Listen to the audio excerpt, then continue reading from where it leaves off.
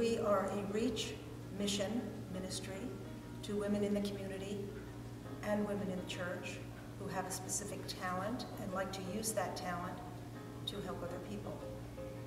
Each Friday in January and February we meet for an hour or so.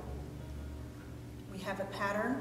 The fabric is here, the batting is here, the women choose the fabric that they want, and they make a quilt. In addition to the stitched quilts, we do some no-sew quilts, which are fleece blankets that are tied around the edges. One of our big contributors is Miss Tilly, who has made them for years, and this year made them at the home where she's living. Most of the quilts are given locally.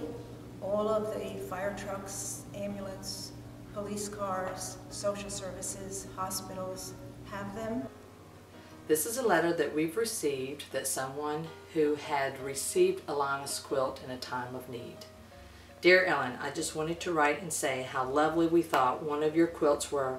We were vacationing in Duck last week, had a scare with our daughter, Amelia, with the Dare County ambulance had to come to our condo.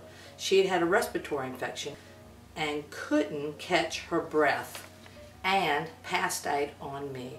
Very scary. However, we had just gotten out of the pool, not so many clothes, and the paramedics gave Amelia one of your quilts. It was such a great idea to have those on board, and we knew it was made with love. Amelia's 1.5 years old. We were all scared, but everyone and everything couldn't have been more supportive.